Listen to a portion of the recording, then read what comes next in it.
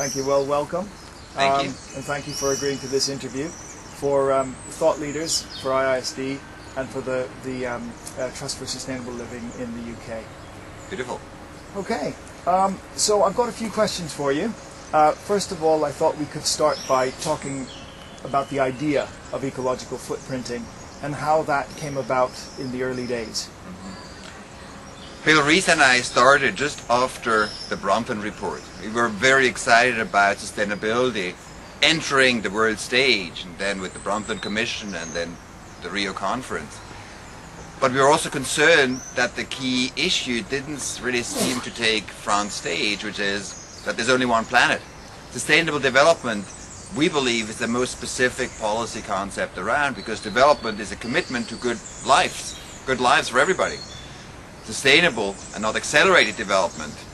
We want sustainable development because there's only one planet. So how can we have great lives within the confines of one planet? That's the more specific way of looking at it. And for that we need tools. Tools to measure how many planets we have. That's the easy answer. How many do we use? That's where the ecological footprint comes in. Thank you.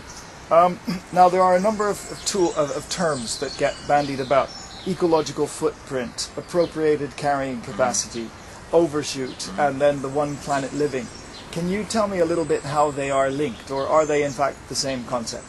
Everything is very much linked. I mean, the one planet living, the idea is promoted very much by our friends at Bioregional and WWF. That in the end there's only one planet and we want to live well. So that if they had 3 words rather than 2, rather than saying sustainable development, I would say one planet living. You know, it's the living, you want to have a great life, and there's only one planet, so it becomes more specific, more easy to understand. At least it locates it to this planet, basically. It locates to this planet, yeah. What the ecological footprint does, and originally we called it appropriate carrying capacity, sounds a bit more academic, but in the end, the idea is very simple. It's a very simple research question, or a set of 2 questions. How much nature do we have? That's the biocapacity side. How much nature do we use? That's the footprint side. It's like with money, we want to know how much do we earn, how much do we spend. And the difference is the overshoot, is that right? At the global level, the difference is the overshoot. At the national level, we can use more than what is available within the ecosystems, within the boundaries of the nations, of the region where we are, through a number of ways. One is overshoot, so that which means overusing ecosystems beyond their regenerative capacity, and the other 2 possibilities for sub-global entities is to either net import biocapacity, so to import more than you export in terms of biocapacity, and also use the global commons, like for example as we emit CO2, and there's no capacity that we buy somewhere else to take care of it. We basically give a wonderful gift to humanity of CO2 concentration in the atmosphere. So over 15 years, from the time when the idea really was a very new idea, how has it changed? What have you observed of the influence of the idea over these years? Yeah, there has been a very rapid uptake, and that's why in 2003 we decided we need to have our own organization that helps, a bit like IPCC, to be kind of the common ground for people interested in these topics, and then to develop a common methodology so we can start to compare results. That's 2003 is already 7 years ago. By 2005, we had the audacious idea of saying we need to have nations to adopt the footprint like they now have GDP. And we set ourselves a goal to have 10 nations to adopt the footprint by 2015. We thought that would be impossible. Now we are already 5 years into the program, and we think we will exceed the goal. We have had various research collaborations with countries. That's how we start. First we say, nations, this is your risk. You need to understand whether these numbers are correct before you interpret the results. Just, are these numbers consistent with your numbers? And then once that's established, then you can go into the interpretation phase. Switzerland now is the first country that is publishing our ecological footprint numbers in their statistical reports. We're working very closely with the United Arab Emirates. We've also started a research collaboration with Ecuador, where they already, before they even started research collaboration, said, as a national policy goal, we need to move out of our ecological deficit. Why? 50 years ago, they had about 5 times more biocapacity than footprint. So 5 times more ecologically productive space, including fisheries and forests and cropland, than what it took to support the average resident in Ecuador. Now, they may be one of the first, or the first country in South America running an ecological deficit. So in a very short period of time, it shrank.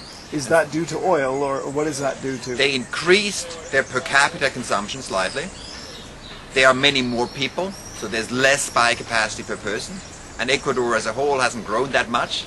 So overall that led to kind of the shrinkage from both sides. When we showed these numbers to high-level policy analysts, they said, "Are you against development rights?" And we said, "Not at all. That's why we started as Global Footprint Network. We believe in the right to develop." But we asked them, "Why are you pursuing the right to collapse?" So they were a bit shocked. That, yeah, that may not be the best way forward. And so they start to see eliminating ecological deficit in a time of overshoot as core to their national self-interest. They decided this goal before Copenhagen even happened. According to Copenhagen, they wouldn't have had to move.